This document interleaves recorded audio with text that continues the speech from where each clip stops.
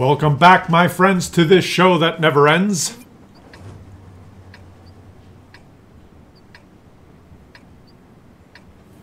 I hear Marty.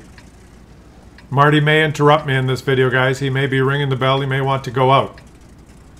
But that's okay, because we're going to watch an SPG gameplay, so I could just leave. And it wouldn't make any freaking difference. Johnny from the B-Tech clan. Shout out to you guys. Johnny come lately. There's a new kid in town. Everybody loves him. But you're still around. Okay. Slow start to today's video. I realize that. I realize it. He's going to shit on everyone. Okay? It's SPG day. So we get to watch stuff like this. Watch, guys. Watch. So let's shoot both of them. Get together, guys. This is why you should always parallel park. In an obvious first position. That's what you should do when you play this game. When you're playing a medium tank or a heavy tank, you should always try and get really close to your teammate. Parallel park in the open. Especially after about 40 seconds when the game starts. When there's 2 SPGs per side. That's a good strategy. Whoa, did you see that? Everything's against SPGs these days. There's tracers, there's all sorts of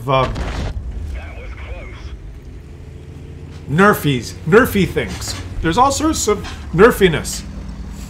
Yet some people still manage to have fantastic battles. And we're going to witness one. This class of tank that just gets to ignore the view range circles on the map, right?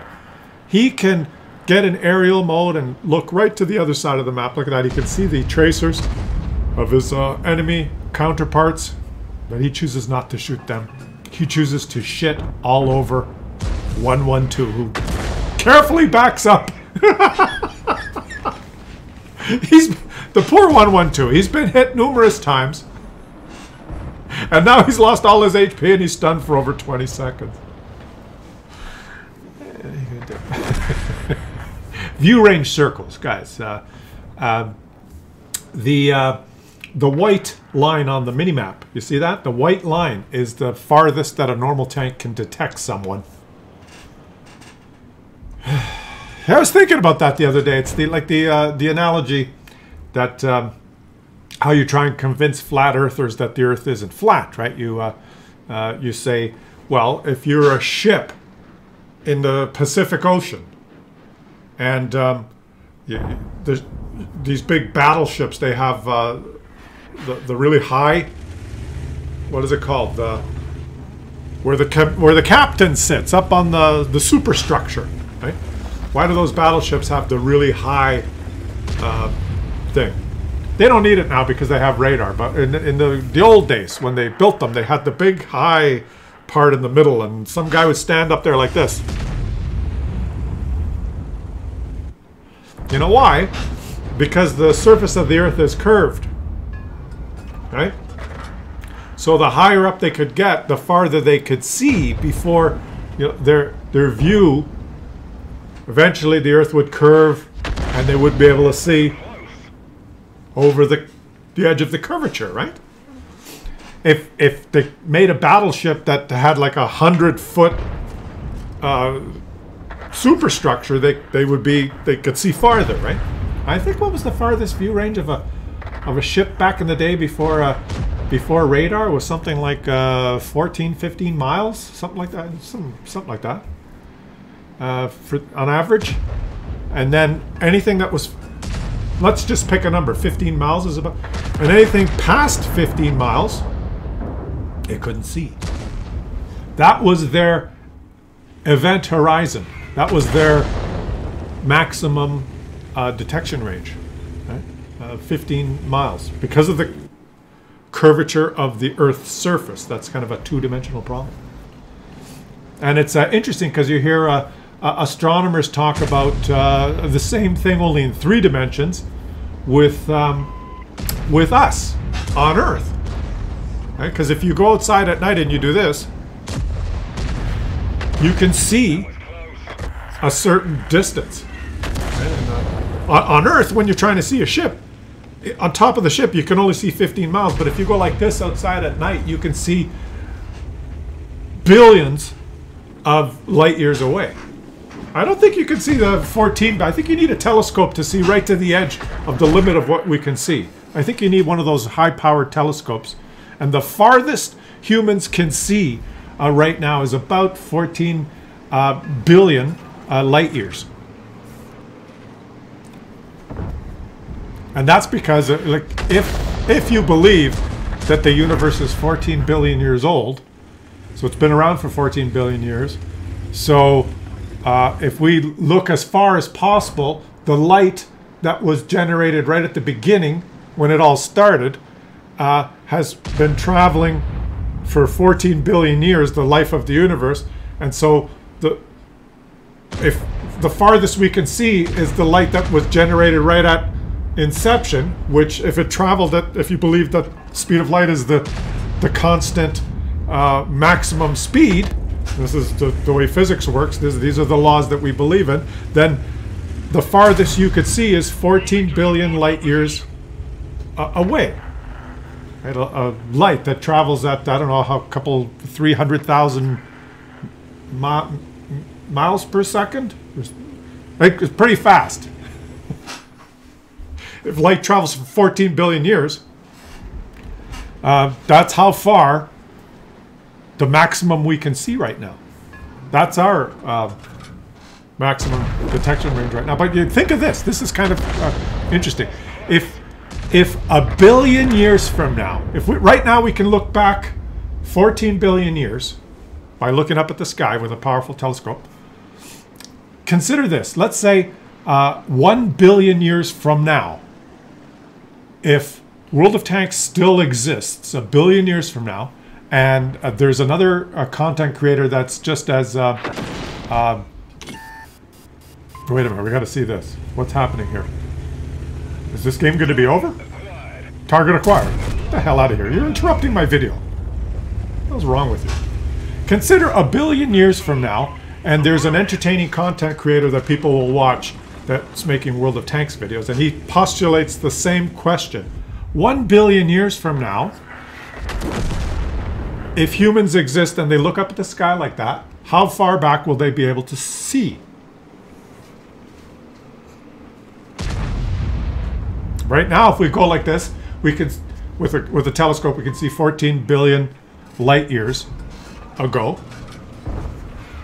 A billion years from now, if we do this, did I say a million or a billion? A billion years from now, if we conduct the same thought experiment, we'll be able to see 15 billion light years away.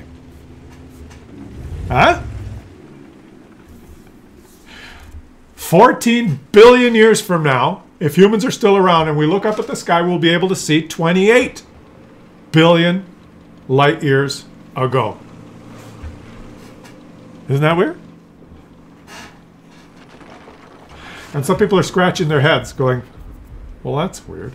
There is an inconsistency, though. There is an inconsistency. It is not consistent with the concept that the universe was created with a big bang and was originally formed from a singularity through a process which they call the Big Bang to be what exists now. The whole, it's not consistent with the belief that the universe started in a singularity. Because if it started in a singularity, if it started in one spot and it started expanding at the speed of light for now 14 billion years, that wouldn't make sense, because if we're somewhere out here, if you look towards the center of the universe, you'd be able to see things, but if you look the other way, what would you see? It doesn't make sense. The Earth couldn't have. It didn't form from a point. It's confusing. It was all there, even though there was nothing there, is how you have to believe it. The universe had to exist everywhere not in a point, even though it didn't exist. And even though it exists everywhere and it is infinite, somehow it's expanding. And those of you who are watching from New York and you're confused, just don't worry about it. You live in Brooklyn. Brooklyn's not expanding. Have I confused you totally? I'm confused.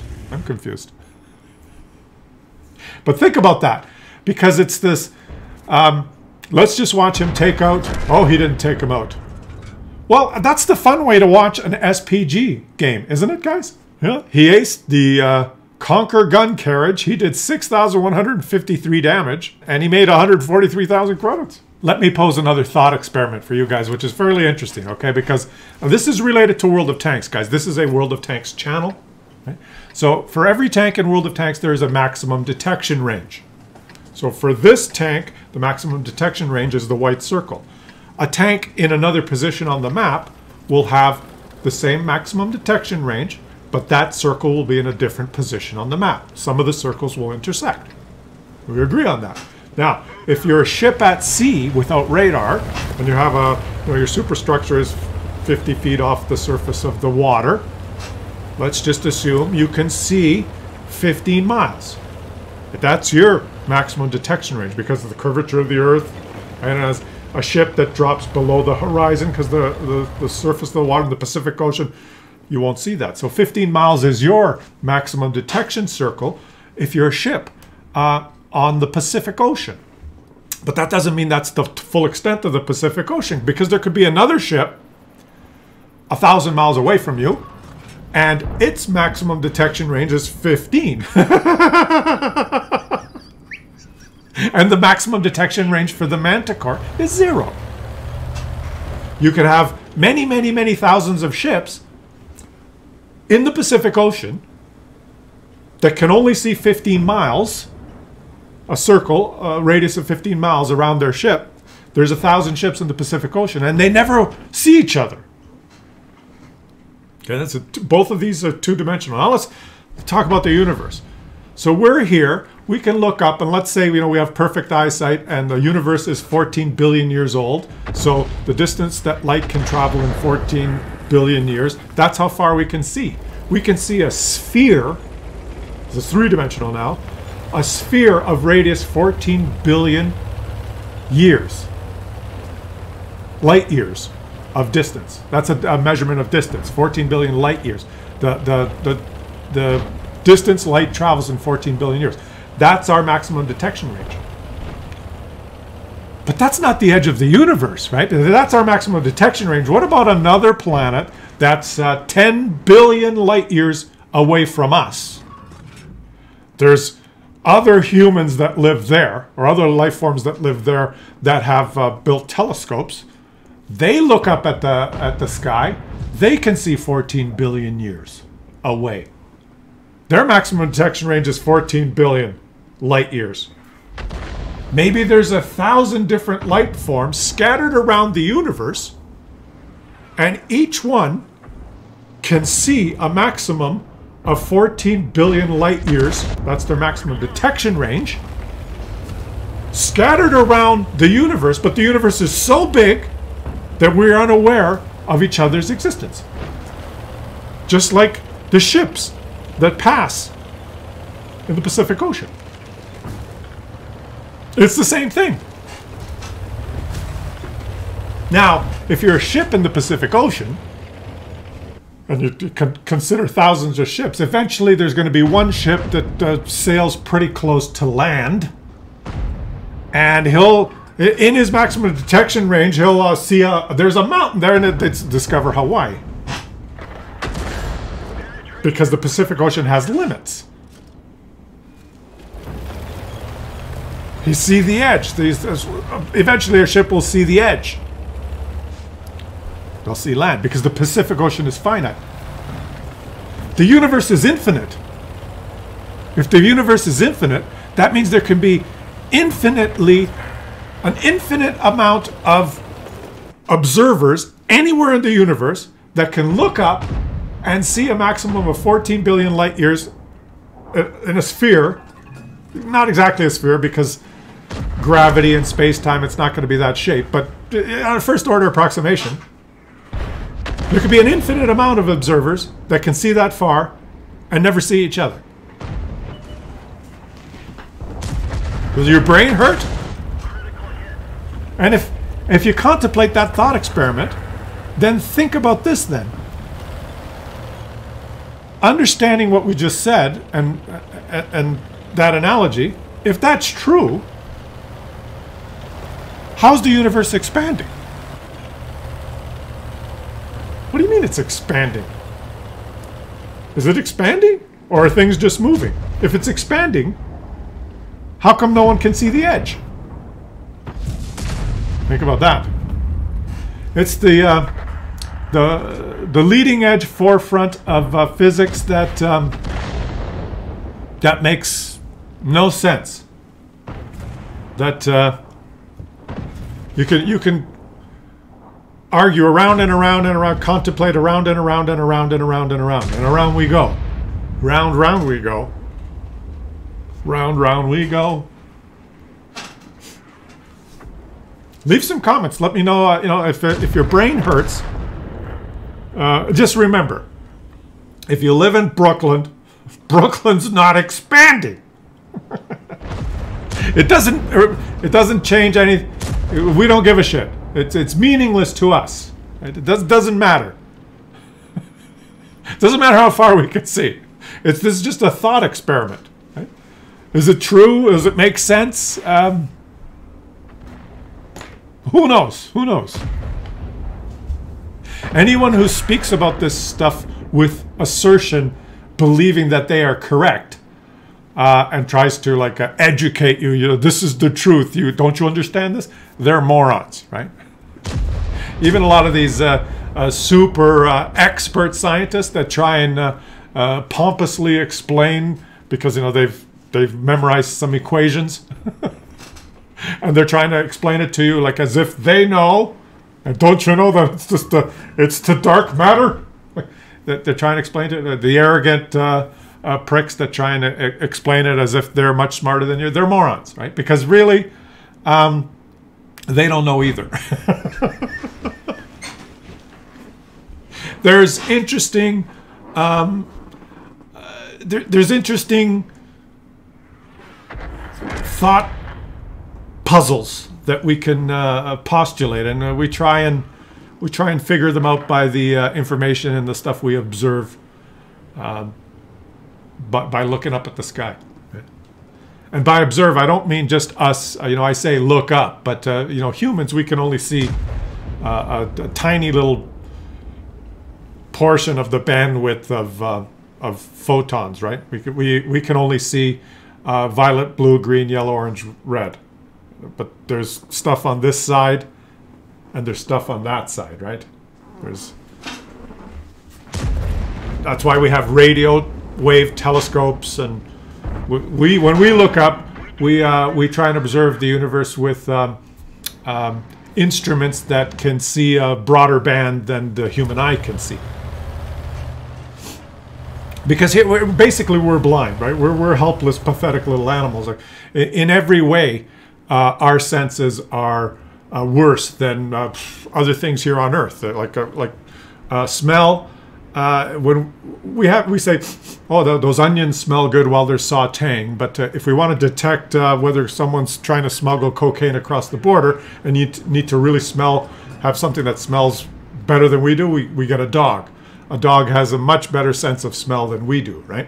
An eagle has much better eyesight than we do. An eagle can see much better than we can.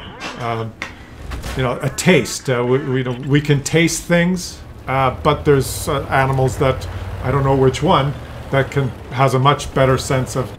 We have the worst senses of.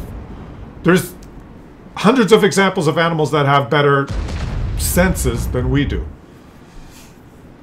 But we've created machines that can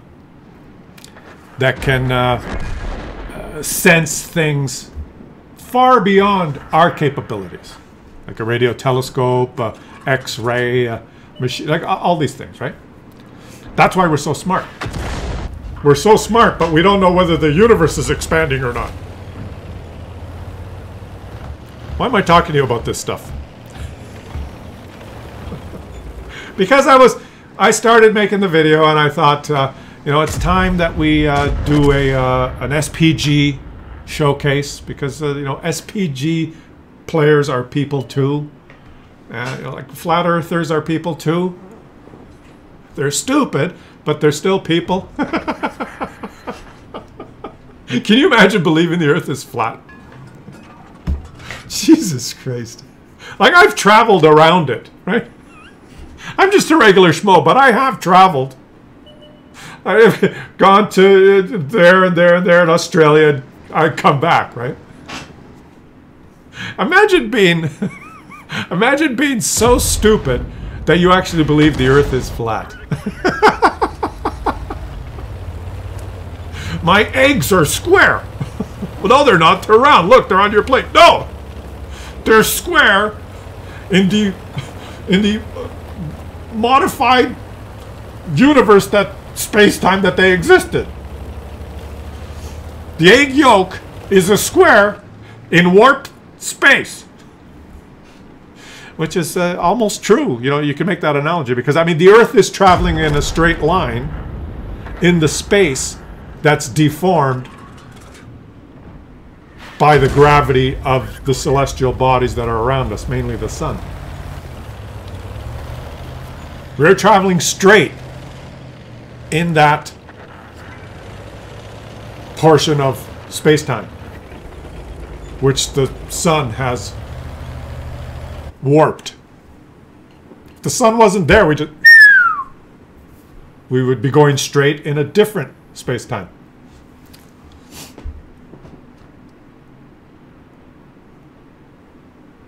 What's more exciting, listening to me ramble about this kind of gibberish, or the SPG gameplay?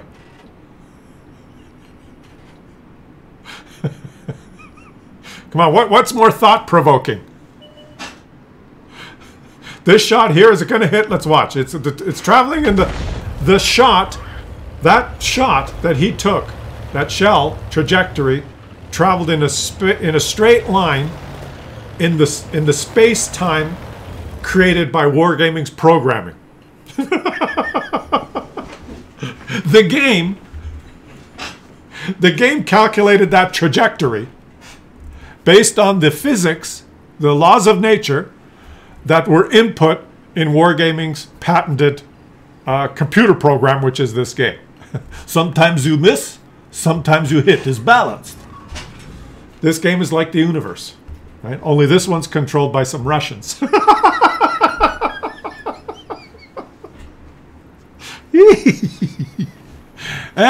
Life is a beautiful thing. If we didn't have our brains, we would be helpless, pathetic animals, right? Thank God we have our brains so we can amuse ourselves. Imagine if we didn't.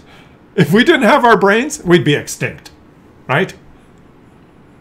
Wouldn't we? We probably, if we didn't have the brains we have, we would be extinct. And funny enough, because we have the brains we have, we will probably be extinct eventually.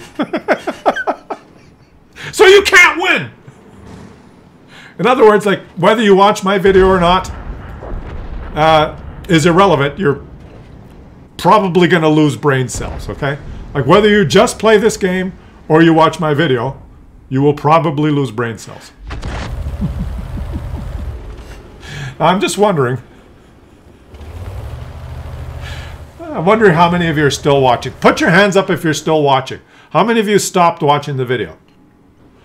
That is a conundrum, though, because if you stopped watching the video, you would not be here to answer the question. So fill the comment sections, please, with "Yes, I'm still watching. We love your videos." To make me feel good. Then I'll read all the comments and I'll go, look, everyone says that they're still watching the video. So obviously everyone watches my videos. That's science, right? That's there you go. That's how we do science these days. I saw a TikTok video, and there was a guy dancing, and he said the election was rigged. So therefore, it all comes down to just one simple thing. You have to just choose in life what is meaningful for you, and enjoy it, because we're here for a good time, not a long time, right? Speaking of which, he only has one shell left. Just one. He has one shell left.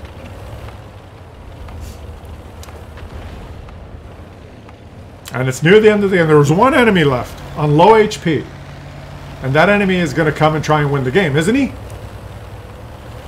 Now, remember the detection range thing? His detection range is smaller than the enemy tank destroyer. And also, he's placed himself behind a house, which is not so smart. And the question is, will he win this game? That's the question. Will he win this game? Is he going to take a blind shot? Is he aiming in the correct orientation? Is he going to take a shot? Is he going to waste his shot and shoot into the corner? Or is he... And the correct answer is no, he's not going to win this game. It's going to be a draw. He's going to do 6,994 damage and get a draw. Why? Because World of Tanks is not as fascinating as the universe. All right? My commentary... I believe that my commentary was more entertaining than Dr. Nick's. I'm sorry. Leave it in the comment section, guys. What's more entertaining? A small... leave it in the comments, guys. Let me know what's more entertaining. World of Tanks or the universe? That's the question for you today.